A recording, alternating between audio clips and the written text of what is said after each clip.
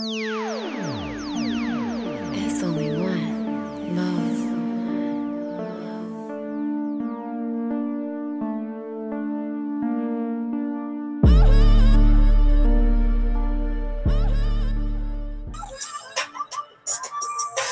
Welcome to another episode of the Uncensored Truth Podcast. I'm your brother, God from Hip Hop News Uncensored, and sitting across from me is my co-host. What it do? What's good? It's your brother SamAnt, Viral Hip Hop News. We're in the building. Tuesday, another edition of the Uncensored Truth Podcast. God, what's good, my brother? What it do, man? In the building, loving the vibe, loving the beats. My man Moz in the building. I can go into the description box on YouTube and check him out right now. Happy to be here, man. Happy to be here, man. And always just going to give people, the news from the week, man. Just give our perspective on it like we do, man. Can't wait till Monday night. Eagles play the Redskins. We're going to do something special for the people that night, so I can't wait, man. That should be a good time, man. We've been looking forward to this one because our teams are kind of good, but they ass at the same time. So we're going to have fun.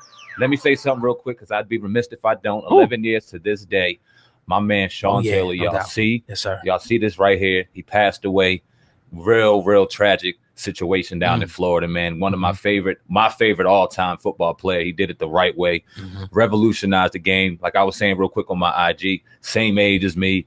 You know what I mean? Had a daughter. I had a son at the time. So I was closely related. And he played for my squad, man. So rest in peace, Sean Taylor. Rest in power to the greatest strong safety of all time. Yeah, man. Definitely, truly missed, man. Definitely a sad situation there. But you're listening to the Uncensored Truth Podcast live with your brother, God and SamAnt, banging all the way in your speakers all over the world, wherever you're at. If you're listening on YouTube, do me a favor, hit the like button and make sure that you share this video. SamAnt, we got to talk about this joint again, man. Once again, you know what I mean? Our boy, that beat go hard, boy. Like I said, not for a minute, boy. Ooh. Yeah, right. Guys bopping to the beat. Y'all can listen to us, the raw, uncut, uncensored truth all the way on Spotify, Google Play, iTunes, all the major online outlets. We see the negativity. We see the haters. If you want to really get it raw and uncut, go listen to us over there. We'll get what you say. Yeah. Typing and scratching away Mike Tyson's on the YouTube fingers. Fuck out of here. Fuck boys. But yeah, man. Yeah, Sam, man, you want to start this thing off with the Meek Mill. You dropped a video, on Viral. Shout out to Viral Hip Hop News. If you're not subscribed to that channel, do that right now. Meek Mill pretty much dropped a video, on IG, a little trailer where he talked about, some pretty much probation reform, prison reform for people saying it's not fair that people, are targeted because of their skin color and unfair, unjust treatment. We know, the whole 9 yards with that. A lot of people, gave you a lot of criticism. You said, you cleared, you want to clear, go at a couple of people, man. Go ahead, man. Do your thing. It's just funny to me because people, and the thing is, we talked about this though. Our very first reaction to the video was, what's up with this? There has to be more to this story. Facts. We can't have this dude on here saying this without there being some kind of agenda. And this is what the premise was we were going to go on here. This crab in a barrel like mentality that so much of us are on because we all are so conscious and so far in truth, but we don't really understand it subconsciously. We are the ones that tear each other down, but we'll get into that. So ready for us to go, nah, he ain't with it. Nah, he's the cops. Nah, there's an agenda behind it. A black person can't do something positive without there being a white battery behind his back. We can't not do anything without massa being behind us. That don't go down. Nah, not here. We the oppressed ones. We the ones here. We the ones here. We will continue to be stuck. This is who we are. And we conscious at the same time. We can't move forward. We forget about the fact that this brother's been sitting in probation for half his fucking life. More than probably most of them brothers sitting there Mike Tyson in a way have been through. We'll talk about that. And then he's sitting here having a voice for the people still incarcerated that aren't Meek Mill, when he could easily be still talking about the Mollies, talking about the Percocets, talking about this, talking about that. Now, we're not saying that Meek Mill is holier than thou. We've criticized him and his actions and his moves on his podcast numerous of times because we're objective. But when he does something positive, when he has a platform where he's putting probably his own dollar toward a situation, going against something that he's going through currently and helping brothers that don't have a voice, why the fuck are we criticizing as opposed to helping and learning more about this movement? But we're so quick to Mike Tyson. Well, the thing is, Sam, man, I think people, like I said, I always understood why people was going to come with that. And I told you, I warned you, I was like, yo, people are going to be like, yo, some type of agenda behind this.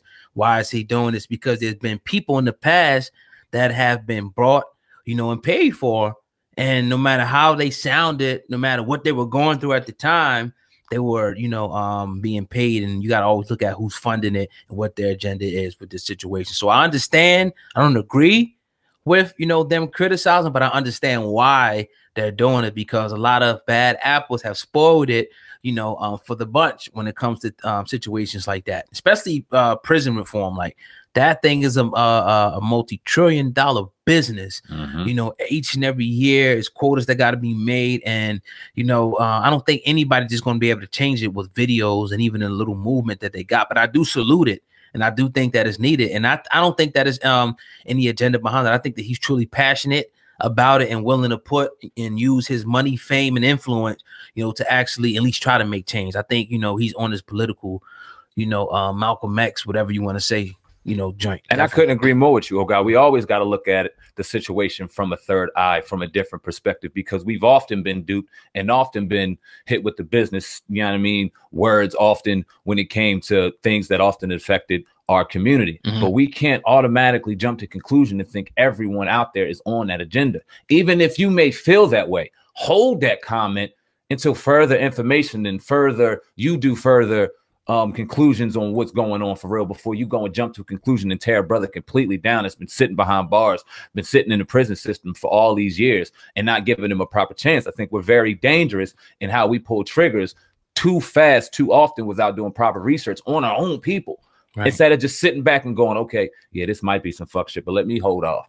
Let me hold off and not show them. Let me just chill and wait. But we the ones gassing this shit. This is fake. This is fraud. He's a cop. He's this. He's that. I don't know no police sitting behind bars that I don't know. Everything Meek Mill said was 100% accurate. You know what I mean? I think that people are, going overboard with it. And only time is going to tell what exactly is going to be the outcome, what they're trying to do. You know what I mean? Meek Mill. But hopefully, he's successful at his endeavor. That's all I can say about that. Facts. And yeah, we'll see. Yes, sir. But you're tuned into the Uncensored Truth podcast with your brother, Oh God, and SamAnt. We want to encourage everybody listening, all the fans and people that's going to come along and listen to this, to hit the like button for us. And please go ahead and share this video. All right, we got another update with the 6ix 9ine situation. I know y'all love hearing about this. So let's update the people, once again. Apparently an ex-crew member reportedly snitches on 6ix 9ine and Treyway. Now, according to the Vulture, a former crew member in Treyway allegedly snitched on Tekashi 6ix 9ine along with the other members that were associated with the rapper Treyway and a couple of other guys. Now, Assistant U.S. Attorney Michael Longyear revealed that a confidential informant captured recorded moments that are going to be used against the Brooklyn rapper in court.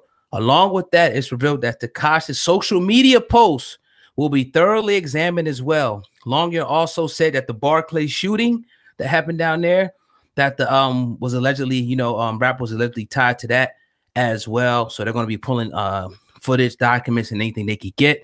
Again, this is by way of the Vulture. This article comes out that says they have an FBI pretty much had an informant that's going to come forward. Hence the RICO case. Man, SamAnt, what do you think about this new report coming out on 6ix 9ine? Well, I talked about it yesterday on SamAnt Uncut briefly, you know what I mean? Because a lot of people are tired of hearing about 6ix 9ine on the platform. But it's the news, bro. We got to do it. But it's the news, bro, and we got to do it. Yes, and we do it better than anybody. Yes, sir. So that being said, this is fucked up. Loyalty is nowhere in this situation. Loyalty is nowhere when it comes to the quote unquote streets in 2018. It's just a different breed, a different era that we live in. And we heard the tirade. I don't know if you heard this, that Treyway or Shot, excuse me, threw out in the courtroom today. He had a real good quote. He stirred up some stuff in the courtroom. And, let him know. Yeah. You know what I mean? I got to bring that up because I really don't even remember quoted what he said. Right. But I think he said something like, we don't bank, we don't fold, it's Treyway. You know what I mean? Pretty much saying like, look, you know what I mean? I don't care what situation we're in. I'm not snitching. We ain't talking. I'm going out like a G, as we said what the street code's supposed to be. And, people kind of got on you a little bit, not a lot, about kind of giving 6ix 9ine a little bit of a pass, saying that he kind of should just, whatever. It's no really loyalty. But, the street code says different. Yeah, absolutely. I couldn't agree more. Yeah. But when you got your lawyer in the forefront saying, one, you ain't a gangster and you don't even know these dudes, what are you setting this shit up to do? To get free? Yeah. You know what I mean? You don't want to sit in a situation where you about to potentially get your stuff took in jail for years and years to come. He's scared. And I'm not saying it's right or it's wrong, but you can't throw the loyalty and you can't throw the street at me when people in the street right now are throwing money online, when they throwing guns, when they throwing this and promoting this. When was that ever in the code? Promoting your own shit and telling on yourself. I'm not sitting down with the real ones aren't.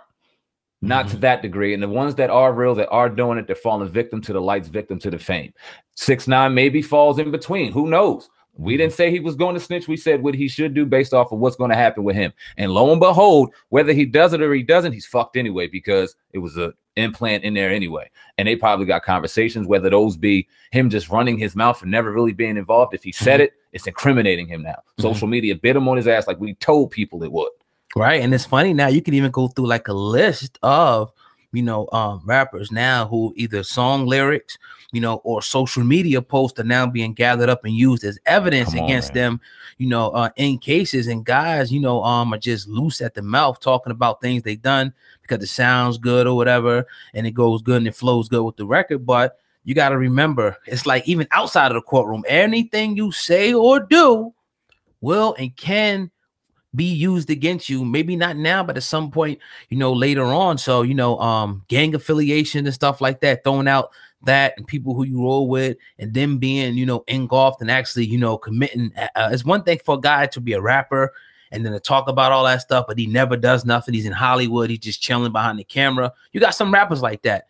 But you got stuff that's going on where they can point the camera, they got wiretaps, they got evidence, they got all this different thing that say, look, this dude is really doing what he says. You can't hide behind, I'm just an entertainer, I'm just a little kid, I was influenced by these gangsters. The FBI has evidence. And that's one thing we know we're not really dealing with. This is the feds. This ain't the state case. Come on, man. This is shit that's going to stick. Stay. They got stuff that, usually they take years and years to investigate you. You know what I mean? So when they come down on you, people would think that they would just wait. They could have got more, but they got enough in this short period of time to be able to say, look, we want to get this dude life. And he might get life. Yeah. And no one's wishing that on him. And let's address this real quick. Yes, sir. The whole kid thing. Right? Yeah. Let's address the whole kid thing. Let's be uncensored for the motherfuckers who think we ain't uncensored, right? So we're scared of the shit. Fuck. 22 years old is not a kid to you? I get what they're saying, like a legal adult. I get what you're saying with a legal adult, but let's all go back to 22 real quick. And let's really go back to saying, okay, it's 35 and 36 and 40-year-old motherfuckers really mad at this 22-year-old kid for having rainbow hair and doing it. I'm not justifying what he's doing. And then a lot of people I heard throughout, and maybe not on our stuff, but I've heard this. If Chief Keef is 24 and he's 22 and Chief Keef's a man, then 6ix 9ine's a man. Nah, Chief Keef's a kid too. He's allowed to make fucking mistakes. Yeah. He's allowed to grow. First off, when we don't have people to properly teach us how to fucking become a man, and we have to do it on our own and then do it in front of the lights, what do you expect us to do? Who are our teachers? A lot of these people. Are you making excuses for 6ix 9ine? Hell no. Okay. He made his bed, he's gonna land it, and he's probably gonna do life for it. I'm trying to talk on the grander scheme of things and make this a learning lesson as opposed to a fucking circus like a lot of these other platforms are doing. Yeah, no doubt. I don't give a fuck if he's going, whether he does life, whether he gets out, whether he's a snitch, whether he's this. The people and the young people that looked up to him, the babies that fucking buy his albums and look up and do all this shit, not the grown-ups that are fucking beefing on him because he has rainbow hair. The ones that are really investing on him, the young, they're seeing the moves that he made and seeing how he lit up in a year off the fame, and they're going to replicate this, not realizing underneath it, he had a Fed in his team. He had people maybe plotting to kill him. He was involved in shit that he may not be involved in. Let's look at this as a learning lesson. Fuck the 6ix 9ine person. Let's look at this as a 22-year-old kid who thought it was great to just put on a shine that it wasn't, and now he's sitting behind bars for federal time. This could be anybody right now. Black, white, what? Black. Yeah, nah, real Hispanic, talk. You know what I mean? Yeah. So do you think that with this whole thing with 6ix 9ine, do you think that at some point, is there a possibility of him ever getting out? You think that he could beat this case? Do you think, or you think that it's like Slam, he's gonna do at least 10? He's doing it. I don't wish it on him, but he's doing at least 10. Now, what people were saying also, I want to ask you about this as well. They were saying that he's gonna snitch, but they're gonna put him in witness protection.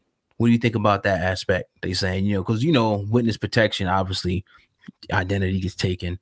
You know what I mean? You go live in another area, so his career probably is done. He can't come out no more. It's done now. Yeah. What do you think about those allegations or rumors at this point? Who knows? I don't know. I don't really have it. If he goes into witness protection, where are they going to move him to that he ain't going to be known? He's toured the world right now. He has 6ix 9ine all over his fucking face. What witnesses? How are they gonna protect that witness? That'd be Right. real fun to see. I don't know if he'll ever get protection, but on talking about his career, he dropped his album today, Dummy Boy, and I think he just did that as that might be in a remembrance album, because I don't know. I don't see this as a optimistic situation like we've seen our man Bobby Smurder on his way out of jail and a learning lesson. I see them making an example out of him, and a lot of the bullshit that he said on social media and this or that or the third, whether people want to believe it or not, it's incriminating him now. It's a fact. It's smoking him. The Breakfast Club interview, this, that. It's all coming up, and it's tearing him up right now. And man, what do you think about a lot of people saying the academic situation? What do you think about him? You know, pretty much broadcasting this so closely, being as though they had a personal relationship. Do you think that crosses the line with this, or does it not cross the line? Since because it always was an artist media relationship there, no matter what they done together, that was always still there. Do you think academics crosses the line by reporting on everything that you know happens with 6ix 9ine like that, or no? He has to do his job. He's still media and he's still news. It would be kind of hard though with a friend. Me personally wouldn't put out as much information as he does. I don't put out a lot of information that he does. I'm not thoroughly step by step involved. I don't feel comfortable putting out a lot of shit we do, but we're news. You remind me of that daily. We're news. You got to put some of this shit out. All right, I got you. Because it's not comfortable, not for either one of us, because we live under a whole different, you know what I mean? But we're sitting here doing what we do, so we're going to do it better than anybody. That being said, academics, he is busy on Tekash every step of the way. He also alluded to him possibly having an interview with Shotty. They reached out. He didn't want to do it. Wow, really? Yeah, he didn't want to do it because he didn't want to do it without their lawyer involved. So people are trying, it seems like he's trying to distance himself while still keeping involved in the situation. And you hear a lot of people with their gripes on academics and things like that. My only response to them is, if you don't like them so much, why do you listen and why do you watch? Right. That's all I can say. Like, exactly. If you continue to gas him, then he's going to continue to do what he's doing. And if he's doing the views, I mean, why stop? We don't want to talk about him, but when you sit there and you see the response from the conversation, then it's kind of hard pressed when new things come out not to have a conversation about it. It only makes sense. Yeah, no doubt, man. But you tuned into the Uncensored Truth podcast with your brother, Oh God, and SamAnt from Viral Hip Hop News sitting over there. Everybody listening on YouTube, I need y'all to do me a favor, hit the like button and make sure that you share this video on the news, man. I don't know if you've seen this earlier though, SamAnt. Dame Dash and Lee Daniels. I was gonna tell you about that. Yeah, settled that $5 million lawsuit over the movie loan. Yep. You know, which is dope. It pretty much appears like he's pretty much been paid back. You know, if not all of the cash. You know what I mean? So he kind of fell back. What do you think about that, SamAnt? Well, for those people who don't know the backstory, is Dame Dash and Lee Daniels, they had an agreement where he previously, Dame Dash, that being said, invested $2 million for a Richard Pryor movie that Lee Daniels was working on, with the agreement that the music mogul will receive his credit and executive producer, as well as 5% of Daniels' back profits for the film.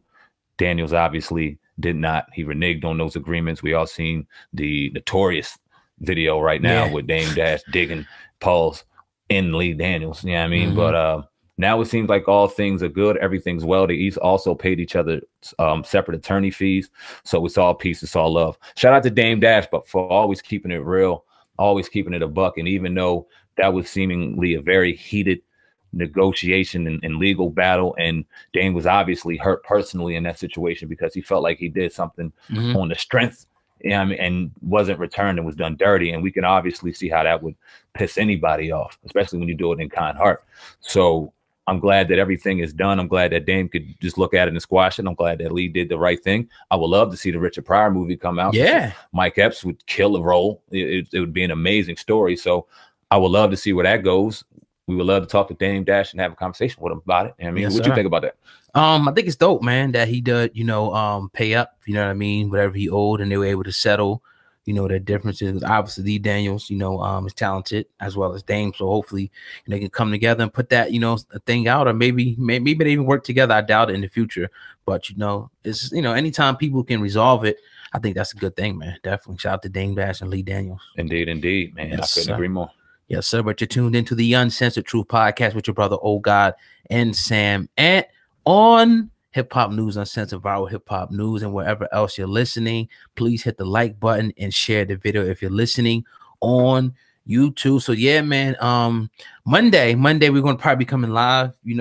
Pause. And the Redskins Eagles game, man. The Eagles, our Eagles fans out there. I see y'all in the comment section. Shout out to y'all out there. We're gonna go and take sole possession of first place this week. The Philadelphia Eagles. What are they playing at in DC? I'm not sure what they're maybe playing in at. Philly. I don't think it matters. Who do you think's gonna win that game? I think the Redskins are gonna win. Why? Because of who? Because of who? Not who? Peterson? Because of McCoy? Who? Because of the Eagles being so ass. Come this on, is the thing. man. Nah. Y'all can't stop the run. Get the fuck out of here. Colt McCoy can at least pass the ball 15 yards field down, unlike Alex Smith, who's king of check down. This guy's crazy. So hopefully Doxson can get open 1 or 2 times and we can throw it back. Hopefully we get an interception, even though I fuck with Carson Wentz. I like Carson Wentz. Best player on your team, but you're not protecting him right now. He's on the ground every 5 minutes. We was down. That leg is sore. Right.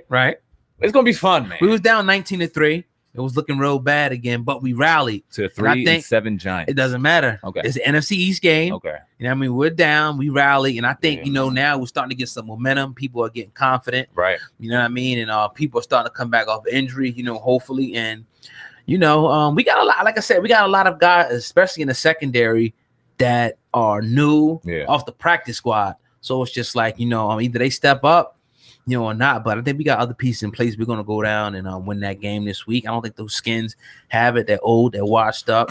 I do like your tight end. I love his tenacity. I think y'all arrived to that game. Yeah, Jordan Reed. I love that tenacity because that was some bullshit. You know what I mean? I should have got that penalty, but y'all lost. Yeah, it is what it is. To the Dallas Cowboys. I mean, y'all lost a couple weeks prior. And it's all cool, but y'all lost. We beat them. Y'all got first place. Y'all supposed to take control of it and win the games you're supposed to win if you're going to be the team that you think you're going to be. Well, God, CEO of Hip Hop News Uncensored, the king of excuses for the bum ass birds. He talked about it a million times last year. Still the undisputed champions until the season's over. But go ahead, man. I can't say none of that. That being said, our lines tore up. Our lines decimated. Our running backs are tore up. Adrian Peterson is 39 years old. He's getting tired. We appreciate him, but he's getting tired. Our team is fucking tired, man. It is what it is. We're gonna watch 2 bum squads go at it, but we're gonna have fun doing it. Like God said, we probably be on the Uncensored Truth. Yes, sir. Watching and having the ball and being fools, man. So come check us out on there. Indeed. Oh God, real quick, man. Did you see? And this is just us kind of chatty patty. Did you see Black China and that whole shit with Nigeria and how she went out there to promote a skin lightening cream that she's promoting or something wild, man? Did you check that out? Did you hear about that? I did see that. I think I heard her say that she doesn't actually use it herself, which is I think kind of crazy. You know what I mean? But I think that's interesting. I think that is very interesting that she's selling that. And I think interesting. How do you think how does it make you feel to go to Nigeria, to Africa, to launch and promote this? Like what kind of I think that it just goes to it points to that there's definitely an issue and a problem. That people, a lot of people, think that being lighter or whiter, they could be more successful or makes them better, by some chance. Why would you want to lighten your skin? But then people will say you got people who are actually trying to darken their skin by sitting in the sun with tan and everything. But Nigeria, I think for her to go, it's almost like going over there with drugs. You know what I mean? At some point, it's that toxic to go over there and try to make these people like for what? What are you telling these people who are beautiful, dark, people, intelligent people from Nigeria? Why do they have to lighten their skin? Like, what message are you sending, to the people to do that? So, I don't know, man. I definitely don't agree with it. I think it's silly. I think she should definitely pull out of that campaign. But I doubt it. She's probably making some great money doing that. She sold her soul a long time ago. We're not going to bash, that woman, because that's not what we do here. But to go out there and to promote skin lightening cream in Africa, with people who are light or obviously darker in complexion, beautifully dark, and try to promote that's a slap in the face of the culture all day long, no matter how you shape it.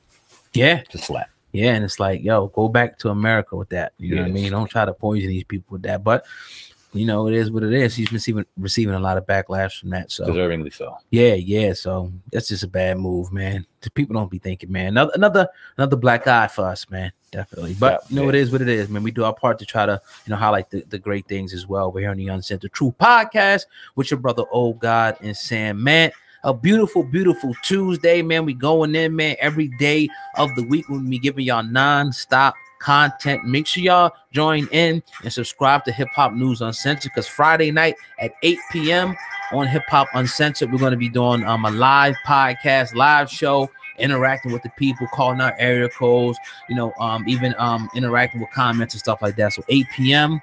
that show's going to be 8 p.m. live on Hip Hop Uncensored every Friday. Definitely the staple on the podcast.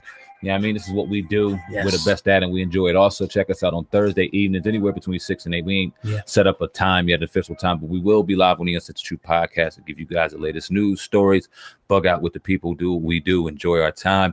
Shout out to everyone out there reaching out to us, all the great bills we have going on. 2019 is shaping up to be an absolute monster. Yes. Please know that now. We appreciate each and every one of y'all support. Shout out to each and every one of the platforms that Oh God and I run. Yeah. Because we are the content kings, and we are showing you slowly but surely why indeed we hashtag ourselves that. So yes, sir. Thank you to the people. Thank you to Oh God. Shout out to the team at hiphopun.com. Shout out to our families. Yes, That's all sir. I got, Oh God. That's all I got over here as well, man. You have tuned into another episode of the Uncensored Truth podcast. We are out. Peace.